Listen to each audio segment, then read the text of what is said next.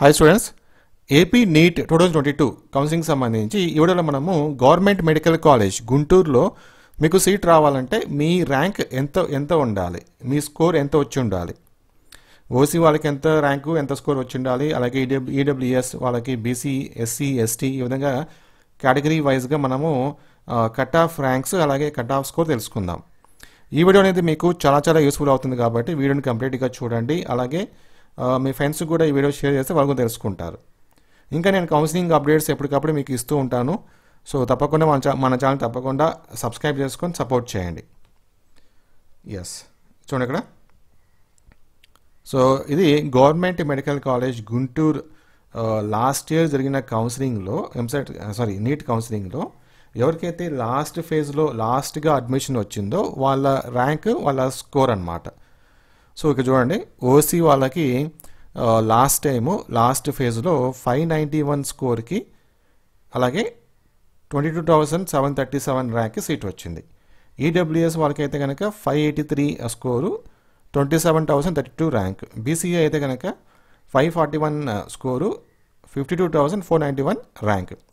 So మీకు కావాలంటే ఈ ర్యాంక్స్ మీరు నోట్ చేసుకోవచ్చు. బీసీబీ కేటగిరీ అయితే 547 స్కోరు అంటే marks 48,208 rank. BCC category 561 marks 39,111 rank. BCD 571 marks 33,318 rank. Next BCD చెప్పాను కదా. సో బీసీఈ 507 మార్క్స్, ర్యాంక్ వచ్చేసి 78,288. ఎస్సీ అయితే 488 మార్క్స్ వచ్చింది, ర్యాంక్ వచ్చేసి 95,258. తర్వాత ఎస్టీ 453 మార్క్స్, ర్యాంక్ 1,29,766. సో ఇది లాస్ట్ ఇయర్ జరిగిన కౌన్సిలింగ్లో వచ్చిన వాళ్ళ ర్యాంకు, అడ్మిషన్ వచ్చిన వాళ్ళ ర్యాంకు స్కోర్ అన్నమాట. ఇప్పుడు స్టూడెంట్స్కి డౌట్ ఏంటంటే, సార్ లాస్ట్ ఇయర్ 591 ఓసీ వాళ్ళకి 591 వాళ్ళకి 591 వచ్చిన మార్క్స్కి సీట్ వచ్చింది కదా, ఈ సంవత్సరం అదే మార్క్స్కి సీట్ వస్తుందా అంటే మనం ఖచ్చితంగా చెప్పలేం. ఎందుకంటే అది కట్ ఆఫ్ అనేది మనకు పెరుగుతూ ఉంటుంది తగ్గుతూ ఉంటుంది based on number of students, ఎంతమంది ఎగ్జామ్ రాస్తారు, ఎంతమంది క్వాలిఫై అయినారు లాస్ట్ ఇయర్ ఈ ఇయర్, ఈ విధంగా మన డిఫరెన్స్ ఉంటుంది అనమాట. సో కాబట్టి మీరు ఏం చేయాలంటే ప్లస్ ఆర్ మైనస్ ఒక 30 to 35 మార్క్స్ చేసుకోండి. అంటే ఈ 591ని ప్లస్ 30 చేసుకోండి, అలాగే 591 మైనస్ 30 చేసుకోండి.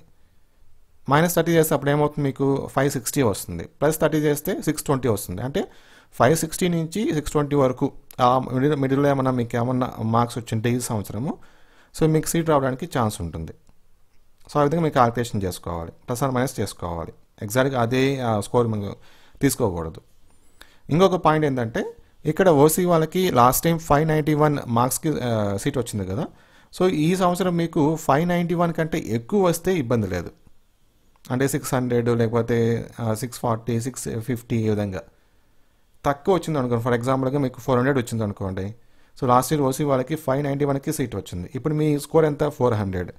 సో అలాంటప్పుడు మీకు సీట్ వస్తుందా, కష్టమైపోతుంది కదా. సో ఆ విధంగా ఎక్కువ ఉంటే ఇబ్బంది లేదు, మార్క్స్ అనేది ఎక్కువ ఉండాలి. ఈ మార్క్స్ అనేది ఎక్కువ ఉండాలి, దీనికంటే ఇబ్బంది లేదు. ఒకవేళ తక్కువ ఉన్నా ఇబ్బంది లేదు, ఒక 30 to 35 మార్క్స్ తక్కువ ఉన్నా ఇబ్బంది లేదు. మరీ 100 మార్క్స్ 150 మార్క్స్ తక్కువ ఉంటే మనం కష్టం అయిపోతుంది. ఓకేనా. సో ఇది సో నేను ఇది మళ్ళీ మీకు పీడిఎఫ్ అవసరం లేదు, జస్ట్ మీరు నోట్ చేసుకోవచ్చు. దీన్ని వీడియోస్ని పాస్ చేసుకొని మీరు నోట్ చేసుకోవచ్చు. ఒక కాలేజే కదా. ఓకే, ఇంకా నేను వేరే కాలేజెస్ గురించి cut off ranks cut off score చెప్తూ ఉంటాను. సో తప్పకుండా మన ఛానల్ని ఫాలో అవుతూ ఉండండి. Thank you.